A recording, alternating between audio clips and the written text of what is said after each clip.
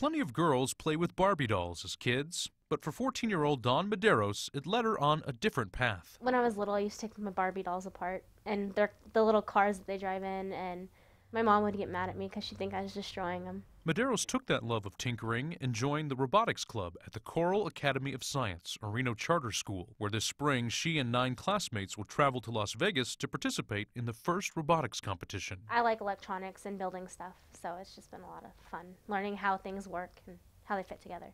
Teams of students from around the world have 6 weeks to design and build a robot that can kick a ball into a goal, climb over obstacles, hang from a tower, and cooperate with other robots on an obstacle course.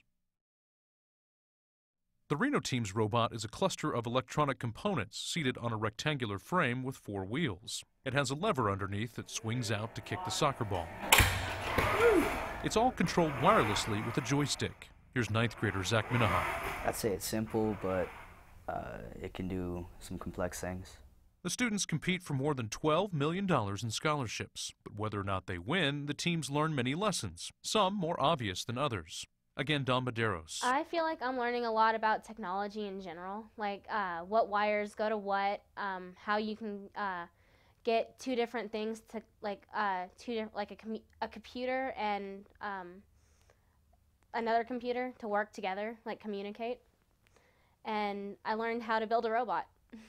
And teacher Ire Idle, the team sponsor. It's not just like building the robot and just, play the game. It's more like a business which you run kind of a financial side. You run the public relations, PR. You also deal with, the technical, programming and, the mechanics and everything. So the students from, different interests are kind of involved with this program.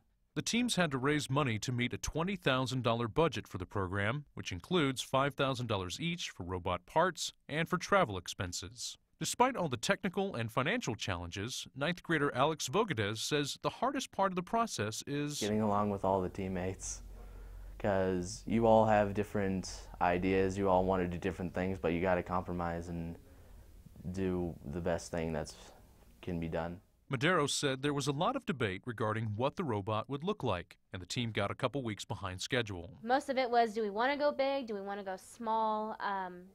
Do we want to see how complicated we can make it, or do we want to stay simple? And so in the end, we just decided to go simple and big. So that way we had room for everything.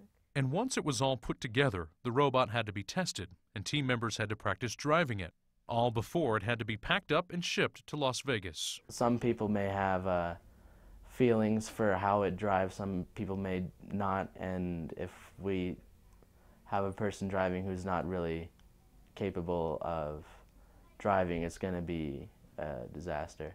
However the competition turns out, Medeiros says the experience has taught her a lot about time management and focus, skills she hopes to someday put to work as a forensic pathologist. That's going to help a lot, because a lot of what it's been has been time management, making sure things get done on time, and focusing, not drifting off into space when I'm supposed to be reading articles or something like that. That's been something that's really helped, and I've learned a lot about. For more information on the first robotics competition and Coral Academy of Science, visit knpb.org and click on KNPB Reports. Reporting for KNPB, I'm Michael Haggerty.